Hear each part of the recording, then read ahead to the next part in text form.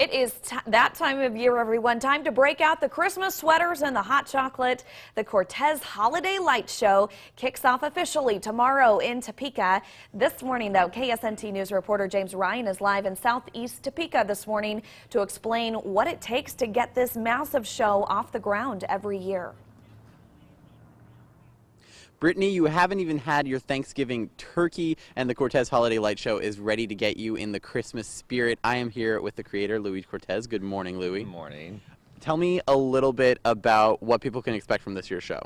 This year you can expect a lot more different colors, a lot more different songs. You even see some Taylor Swift songs, anywhere from like the classical like Wizards in Winter to some upbeat holiday cheery songs. Awesome, awesome. And this is like a huge undertaking for you. This is your fourth year really going all out. Talk a little bit about how long it takes to actually get this off the ground. So the longest part is actually the programming part. Programming can take anywhere from, for one song it could take 20 hours, but altogether it takes about 200 hours of programming, and then setup takes about 2 weeks. Oh, wow, wow. And so you have a lighting ceremony on Saturday. Tell me a little bit about what people can expect. I hear there's a big red button involved. Yeah, so Saturday we have our 4th annual lighting ceremony to where we essentially close off the street. The whole entire public is invited to come out. It's a free event. We'll be serving hot chocolate cookies. Starbucks is going to be donating some coffee, so you'll come out for some free Starbucks coffee.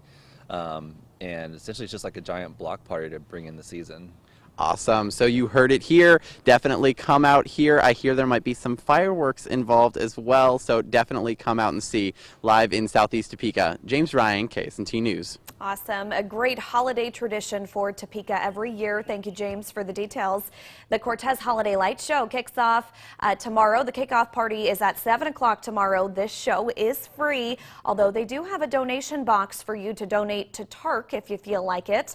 Now, to find the location and other information about this light show, make sure you head on over to our website right now at ksnt.com.